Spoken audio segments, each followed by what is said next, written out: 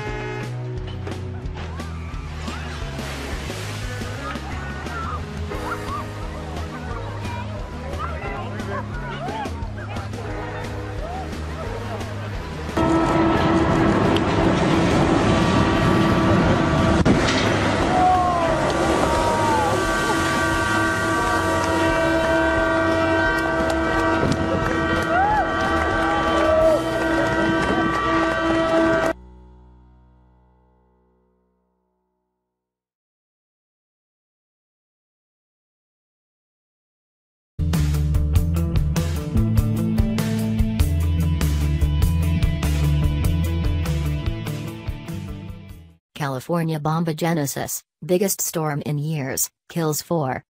Power cuts hit 150,000 households and sinkholes swallowed cars. Hundreds of homes were evacuated amid fear of mudslides near Los Angeles. More gusts, heavy rain and flash floods are expected on Saturday, but the storm is due to subside by Sunday. More than 300 flights have been disrupted at Los Angeles International Airport, and major roads have closed. One man was killed after a tree fell and pulled a power line onto his car in the Sherman Oaks area of Los Angeles. A second person died in a vehicle when it was submerged by a flash flood in the town of Victorville. Another motorist at the same junction was saved after climbing onto the roof of his car. 2 others died in car accidents in the San Diego area. Ryan Maui, a meteorologist for Weather Bell Analytics, told the Los Angeles Times that 10 trillion gallons of rain would fall on California in the next week, enough to power Niagara Falls for 154 days. 2 cars fell down a sinkhole in LA neighborhood Studio City, with the drama of the second one, teetering on the edge and then tumbling down, shown on live television. Firefighters saved one person from the first car, and the driver got out of the second before it fell. No one was injured. Eric Scott from the Los Angeles Fire Department said that the sinkhole rescue was a very unique and dangerous situation. He said the frightened driver in the fallen car was forced to stand on top of her vehicle, underground and amid rushing water, until a ladder could be passed down to her, 10 feet, 3 meters, below the street. The Los Angeles Times also spoke of surreal scenes with cars trapped by rising waters along freeways 11 and 15. The state's fire department said firefighters had to rescue 15 people from cars trapped in fast-moving water on a road in Sun Valley, and use ropes and inflatable boats to rescue 7 people and 2 dogs from a flood control area on the Los Angeles River. Evacuation orders were issued in the city of Duarte, in the foothills of the San Gabriel Mountains east of Los Angeles, and in parts of Camarillo Springs in Ventura County. It is feared that areas that have been previously hit by forest fires could be more susceptible to mudslides as there is less vegetation to break the flow of running water. Terry Anzer of KFI News told the BBC the dry, scorched ground that had been saturated with the heavy downpour was turning streets into rivers of mud. After 5 years of drought, a series of storms have filled state reservoirs. In Duarte, about 20 miles, 32 kilometers, east of Los Angeles, city authorities said they had been door-to-door to issue mandatory evacuations. Those who chose to stay were required to sign notifications. One local, Alberto Moreno, told Reuters news agency that he was staying put. "The neighbors are here, so we're all basically going to help out each other if it comes down to it," he said, while barricading his home with sandbags. Meteorologists describe the bombogenesis as an intense extratropical cyclonic low-pressure area, or a weather bomb.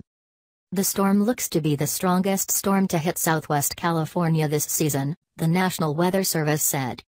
It is likely the strongest within the last 6 years and possibly even as far back as December 2004 or January 1995. Gusts of 87 miles per hour, 140 kilometers per hour, were reported on the Big Sur Scenic Coastal Highway. Earlier in the week, heavy rain and melting snow caused fears of flooding at the tallest dam in the country, Oroville Dam, in Northern California. More than 180,000 residents evacuated their homes.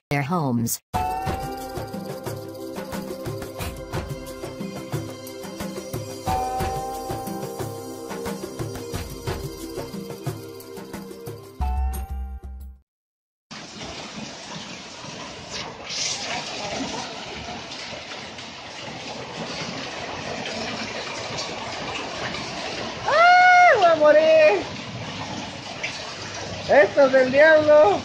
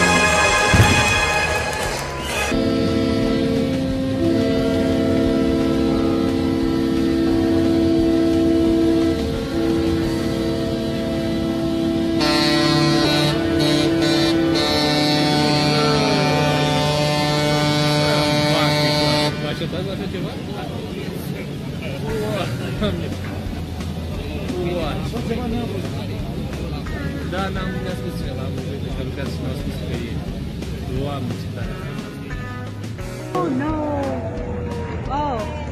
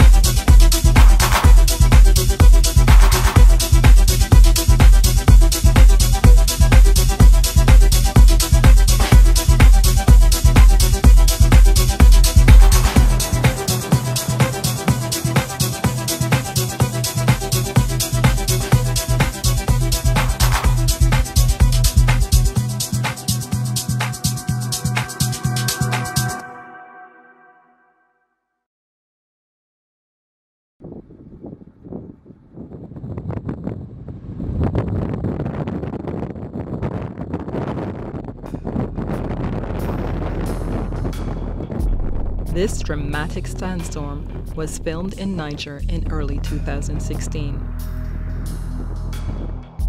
Sandstorms wreak death and destruction in many of the world's desert regions. They occur when intensely hot air over the desert causes the lower atmosphere to become unstable, leading to strong winds that stir up vast amounts of loose sand. Sand and dust storms can appear quickly and catch people unprepared. Inhaling small sand and dust particles into the lungs can cause serious respiratory problems. Some people also suffer heart stress and eye infections. Fortunately, forecasters are becoming increasingly skilled at prediction. The Barcelona Dust Forecast Center relies on observations, supercomputers, sophisticated models, and expert meteorologists to provide forecasts of sand and dust storms for Northern Africa, the Middle East, and Europe. It provides forecasts to local and national authorities a full 3 days in advance. Mineral dust has an important impact on air quality and human health, the environment, and different sectors of the economy. To deal with it, World Meteorological Organization launched the Sun and Dust Storm Warning Advisory and Assessment System with the mission to enhance the ability of countries to deliver to end users dust observations, forecasts, information and knowledge on airborne dust. This system is organized around regional centers. Translating forecasts into actionable and timely warnings for vulnerable and isolated communities, however, can still be a challenge. Greater collaboration among weather, health, and emergency agencies is needed at the national level. Many local and national institutions also need more equipment, infrastructure, and training. I think the international community should work with national and local organizations to be able to do this work effectively. They may be able, apart from providing the information and making sure they have the information, perhaps also help with training, show them the best examples, how successful countries get this information disseminated. The international community can help with resources, can help with training, and can show them the best working models. The Gobi Desert in China and Mongolia also experiences major sand and dust storms. Asian countries collaborated through a regional node operated by the China Meteorological Administration. 沙尘暴对亚洲的各国影响都非常大。那么增强呢亚洲各国的有关沙尘暴的预报的能力是非常重要的，它对于沙尘暴的灾害的防治有着非常重要的作用。亚洲的节点是 WMO SDS-WAS， 就叫 WMO 沙尘暴预警咨询系统首批建立的2个节点的之一。而且我们亚洲的这个节点呢是非常的活跃，而且我们已经做了大量的工作。我们和其他的节点一起来完成 WMO SDS-WAS 的使命，它有各项的活动。Sandstorms do not only affect the people living in or near deserts. Dust kicked out by a desert sandstorm can travel for hundreds or thousands of kilometers, causing respiratory and other problems in faraway countries. Meanwhile, the nature of sandstorms continues to change, posing additional challenges to forecasters. Climate change seems to be increasing the intensity of these storms and altering their regional distribution and frequency. And in many arid regions, land degradation, also known as desertification, is leaving more sand exposed to the wind. In the years ahead, addressing the evolving challenge of sand and dust storms will require enhanced interagency collaboration and more ambitious international programs for capacity building. It's unconscionable that information that could help the health of the people, information that can help them protect themselves and take measures to prevent the type of respiratory and asthmatic diseases that we are discussing here is not made available to them. And all that it requires is limited resources, not big sums, to do that. And I would urge that all measures be taken to get it done. The poor also deserve to protect their health.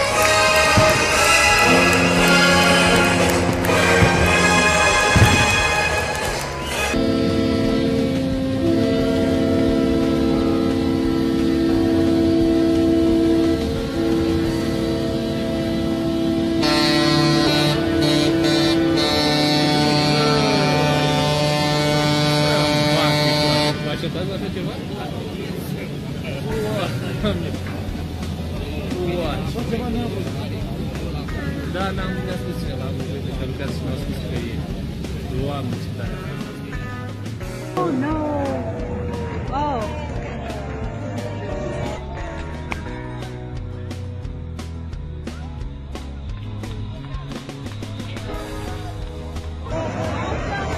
Wow. Woo.